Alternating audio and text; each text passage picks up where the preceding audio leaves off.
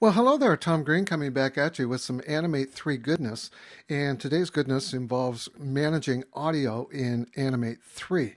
I am just loving the new audio features of Edge Animate. Having seen audio as a media feature that enriches the user experience, you can imagine my joy when audio appeared in Animate. In my last post here, I showed you how to add audio to an Animate composition. In this how-to, I dig into how you control it. It is dead simple to accomplish, but it also requires you to think a bit differently when it comes to audio management. In this exercise, the plan is rather simple. Click the play button, and the tone arm lands on the spinning record, and the audio starts to play. Click the stop button, and the tone arm lifts off the record, and the audio stops. Click the audio on-off button, and the audio either plays or pauses. So let's get started. First off, you can't just heave any old audio track into Animate. It needs to be in both the MP3 and OGG formats, thanks to the various HTML5 browsers out there. I covered how this is accomplished in my earlier tutorial. If you have a Creative Cloud account, Audition reduces this task to a couple of mouse clicks. Audio is brought into Animate either through the import menu, right here, or by clicking the plus sign in the audio panel in the library.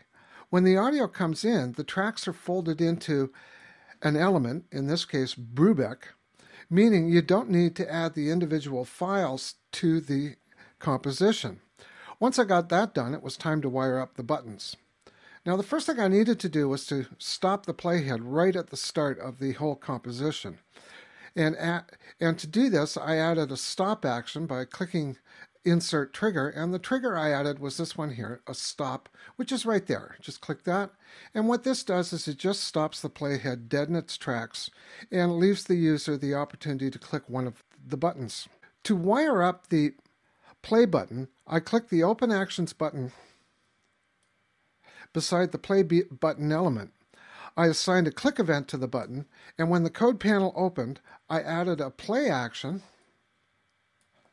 to the timeline, which frees the playhead from the stop action, so it just moves forward. And then what I did was use the new toggle mute audio snippet, and that's right down here, right there.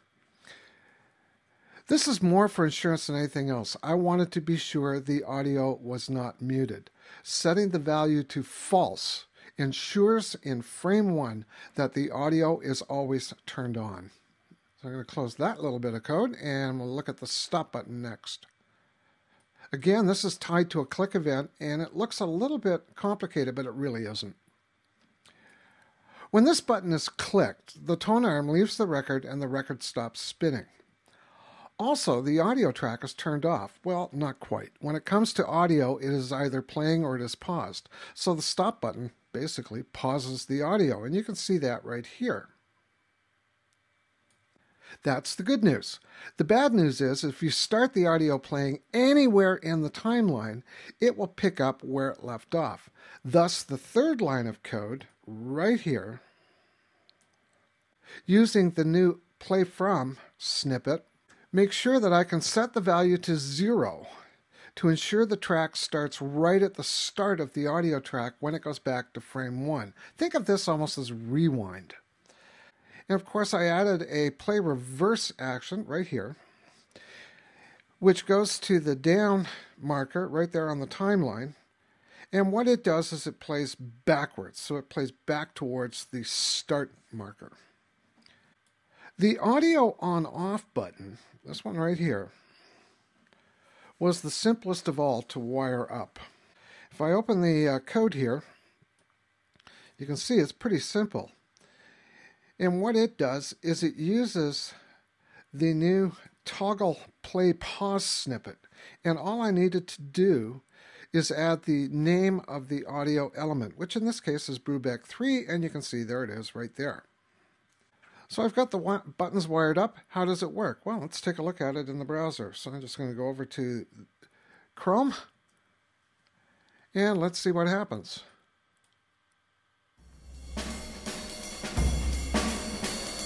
So there it is playing. And there's the stop. Notice that the tone arm came back and the record stopped. If I play it again, there's the audio off, that's the pause, and there's the play. So yeah, it does work.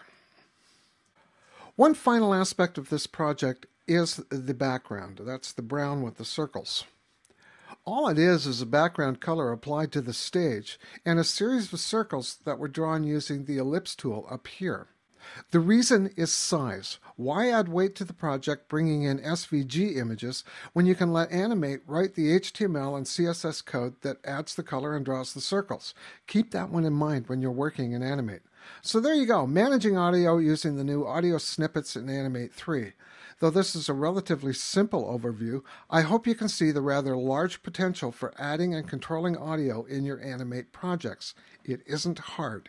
You simply need to keep in mind that audio is either playing or paused, and everything else that happens to the audio determines what happens when the audio is playing or paused. So knock yourself out and have some fun with this.